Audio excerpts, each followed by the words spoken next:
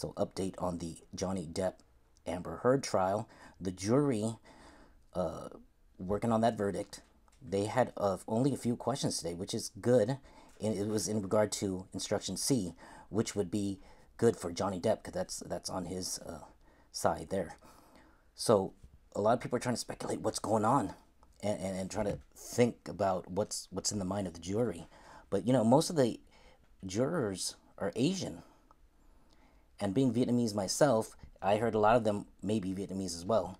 So if you think about Asian culture, Eastern way of thinking, if they're anything like my family and friends, then they will most likely side with Johnny Depp and not Amber Heard. Why? Because Asian culture isn't so dependent on gender like the Western world.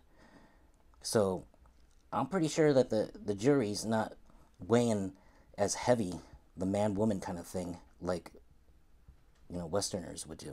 So most of the day the jury was in there deliberating silently, but they had a few questions finally towards the end of the day.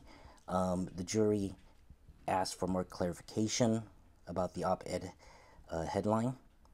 It was probably just to weigh it against what the actual law is asking for them to do. So I guess the law is asking for them to look at that headline in and of itself as a defamatory statement. So one component out of the three I think there was. And here's the DUI guy who's a big super lawyer on YouTube. He was there observing the trial, and he said, jury had a question about finding instruction C. That's account for Depp. Maybe they will come to a verdict today, but we were hoping, but they didn't. So they'll be back tomorrow at 9 a.m. We just have to keep waiting and see. If you enjoyed this short video, and I do a lot of them, go ahead and give me a follow, subscribe, like. Much appreciation. Thanks.